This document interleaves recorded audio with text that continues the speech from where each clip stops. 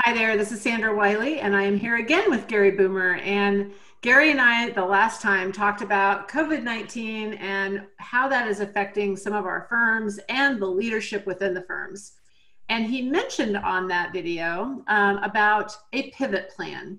So in this next 10 minutes or so, I would love Gary to talk about how important that is within this time of our lives, where we really do need to pivot a little and figure out a little bit different direction than we thought when we started this year. So Gary, welcome to the webinar, welcome to the recording, and tell us all about the pivot plan. Where'd that start from and how have you used it? Give us a little background. Well, thanks, and I hope everyone is staying safe and well out there today, because this has certainly impacted all of us. And I kind of get to share with you what I've been doing for the last couple of weeks, because many of you know that I've been a part of Strategic Coach for 25 years. And Dan Sullivan has meant a lot to our company and to me personally, helped me with my thinking and got me to think outside, I wouldn't say the box, but outside of the profession.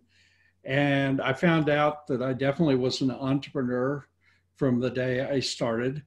And that introduced me to several other resources that have been quite influential. But as I got to thinking about this, and you'll see the document I'm going to share with you is dated March 22nd. And as a quick start person, and that's somebody that sees opportunity quickly, I could see a lot of opportunities, and my nature is to go after those opportunities immediately. So I said, I've got to have a filter on those opportunities to control myself and also provide some vision within the firm. So I said, if you don't take care of yourself, the firm's not going to mean a lot. So I said, let's get a pivot plan for the next 90 days for both personal and myself. And then, Sandra, as you know, we do the DOS exercise often. And the biggest challenge with our clients is they want to list every possibility as a danger, opportunity, and strength. So I said, I've got to limit myself to the top three. So what you're seeing here is, after elimination of other things, balancing and resources, timing, everything comes into play. I said, what are the three things that I can do personally for the next 90 days so that when we come out of this, we're really ready to go? And this won't necessarily apply to you, but it might. But the form that we can share with you, and I'm showing you the rough draft when this started approximately 2.5 weeks ago. Today we have a branded version. It looks nice. It's been through marketing. But this was just the spreadsheet. And I guess I'm just like the rest of you. When I have a problem, it's easy to go to a spreadsheet to get it digitized and get it the thought process.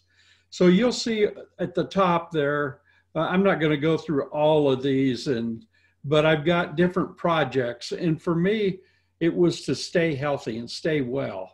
And so exercise was important. My biggest challenge has been keeping the fitness center open here in the condominium building. Fortunately, I'm on the board, so I have a vote, and we've been able to keep people socially distanced, and we've kept that open.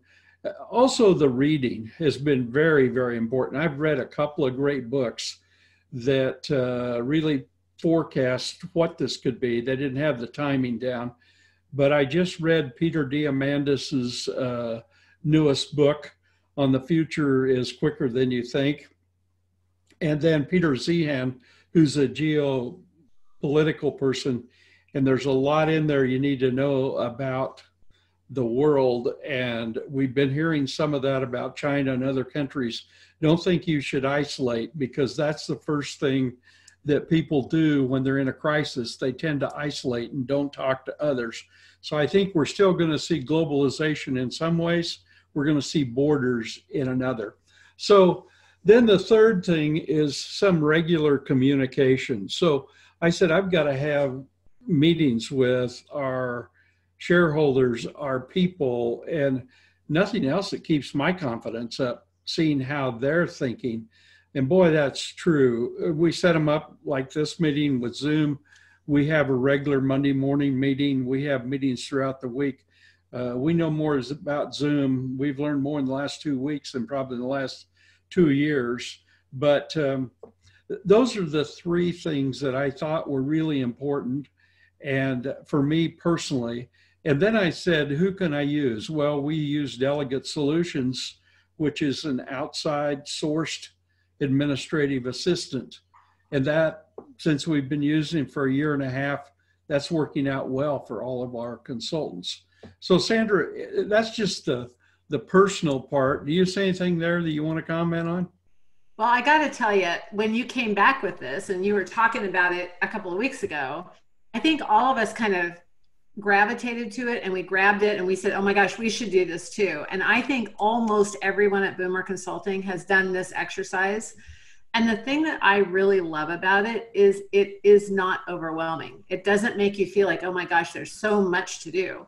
It felt like this is doable and these are the most important things to do. And I think it gave us a ton of confidence as a company, not just individually. So I think that is super important for people right now. And so would you suggest that every leader and maybe every person in the firm should do their own pivot plan right now?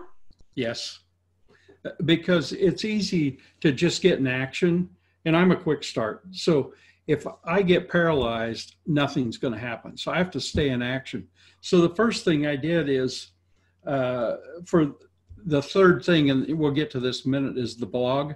I sat down and did a project filter determining how important that was, what it would look like if we did this blog, what it would look like if we didn't do it, and what had to happen for it to be successful in my mind. Then I gave it to the rest of I gave it to marketing, I gave it to the rest of our leadership team. And the big thing that came out of that was we said, don't just you do it, let's all do it in teams and we can put this information out much quicker. It's going to have more in-depth insight because people in talent, people in leadership, people in processes, technology, and growth, the 5 key areas, are all going to be able to contribute this, and our clients will be able to get that much quicker. Absolutely. So I love the fact too that when you built this resource for us, you also put the firm in there. So you put, and it was very interesting to me that you put personal first, and then you put the firm under that. And I love that because if you care for yourself, then the firm is a little easier to handle, right? But you have to have that good self-care also. So talk about the firm. What do you think has happened within Boomer Consulting with you doing this a couple of weeks ago? Well, I was talking to some leading partners and just asking if there's anything we could do to help, what they were thinking. And they all said, we got more work than we can do right now, but I'm worried about cash flow in 90 days. And they all said, we've got to get our partners billing. That's a responsibility of theirs. So immediately cash flow popped into my mind and protecting our resources.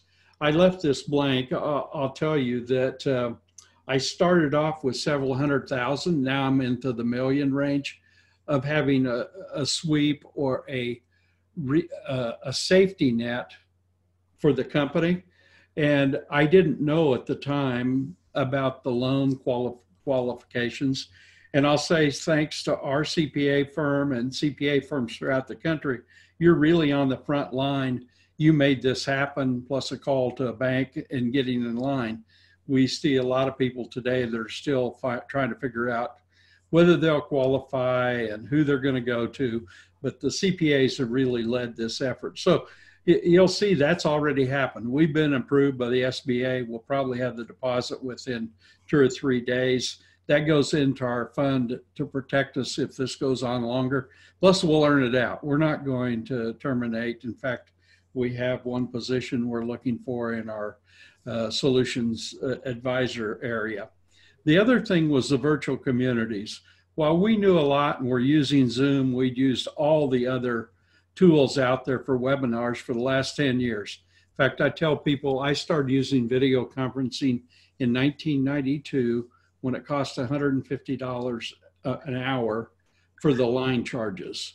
And today we're learning how to do polling. And we had other tools, but now it's all here in one package. We hear about security, and we've already resolved those, or the vendors resolved those. But we've also upgraded our equipment.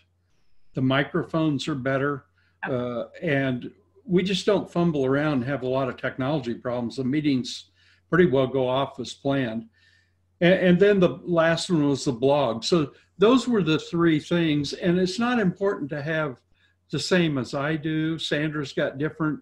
But I think as a company, you've got to come together and operate from one page.